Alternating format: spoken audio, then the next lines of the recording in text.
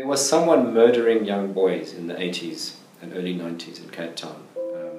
Modus operandi was the same, it seems, in all cases. He would meet young boys between the ages of 8 and 14 at a railway station, and he'd ask them to do something. Carry a box for me and I'll give you £5. And then he would murder them, rape them, tie their hands up, mutilate them and push their heads into the sand. 22 of them, I mean, over an 8-year period. So they searched for him for ages and ages, and finally they found this bloke, Afzal Norman Simons, who's a primary school teacher. And they originally thought he was responsible for all of these cases, but then they dropped the charge to only one murder of a young boy. I've defended many people, many guilty people. 99% of my clients are guilty. Maybe 1% of them are innocent. And they're the worst type to represent, because there's so much at stake. If mistakes like this can happen, it's a hell of a burden.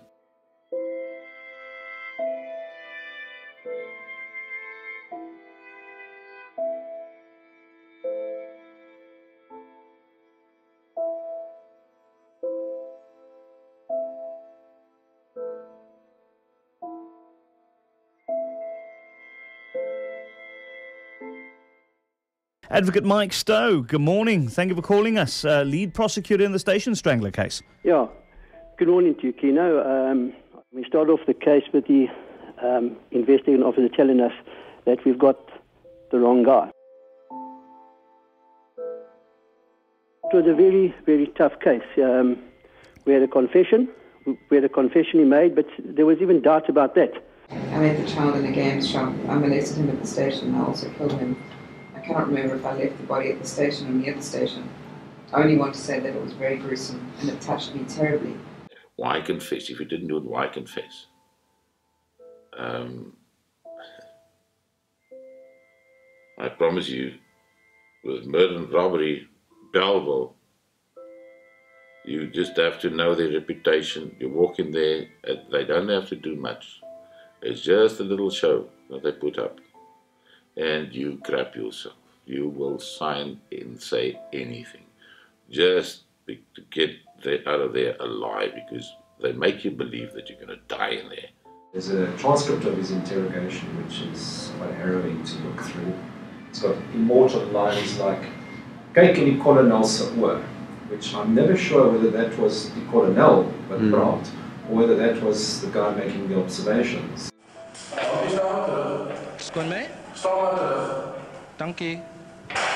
There's a time when Johan left the gun here and said, bewys jou 'n guns en bewys ons 'n guns en skiet jouself vrek. En ek kan ek vroeger in gevat het en dit begin huil. En hy het begin klap, maar terwyl hy begin klap, het ek en selfde aan sê vir my, as ek die waarheid gaan praat nie, gaan hy vir my monologie bleach neem en teen die hande daar hang tot ek vrek. I can remember what happened that day as well, because there was a party on top.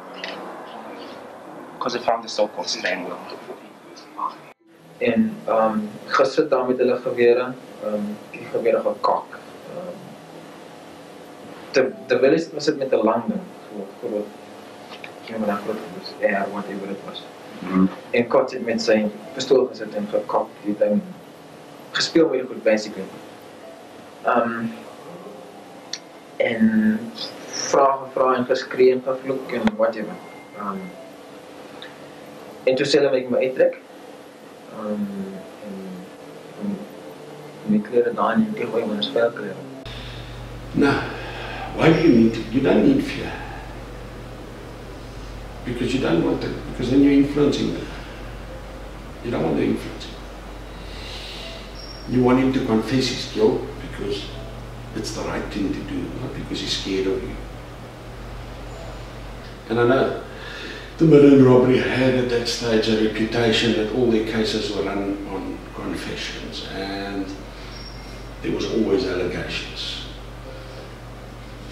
I, however, was not involved and never saw things like it. He couldn't have killed the child on the station, impede traffic, and then carry his body for how many kilometers over his shoulder, or I don't know how they thought he would have ended up where he did. Didn't make any sense at all. She drew up an identikit for the police, and if you recall well, Yes. There was this identikit of the Station Strangler in the newspapers with a large wig or large afro. Yeah. As fate happened on that particular day, Simons went off to join the reserve police, and we, in our possession, we had a photograph on that particular day taken of Simons with a short back and sight. There was no ways you could match the two. According to her evidence, she only had a profile view of the so-called attacker. Now, how in God's name can you compile an identikit of a full frontal of somebody? Simons was at a library in Claremont at 2:30. It was just about impossible for him to have got from Claremont to the station in Strand by 4 o'clock.